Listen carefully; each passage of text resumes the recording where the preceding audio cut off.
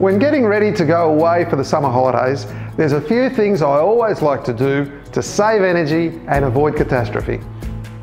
The first is to turn off the hot water. After all, there's no need to be heating your water if there's nobody there to use it. The next is to switch off anything that's using standby power. The clock radio, the microwave, all the office devices, and all of the kids' entertainment gadgets. If you have a second fridge or perhaps a bar fridge, turn it off for the holidays. You can also check your home for dripping taps and make sure your washing machine and dishwasher taps are turned off to avoid coming home to any leaks or flooding. Once a year, I always like to give my solar panels a clean.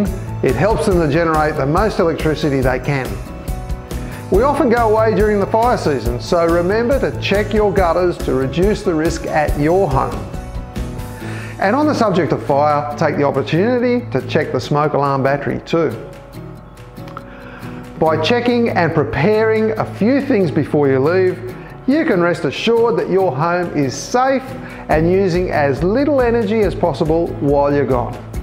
After all, if I had to choose between a pina colada and a power bill, I know how I'd prefer to be spending my summer holidays.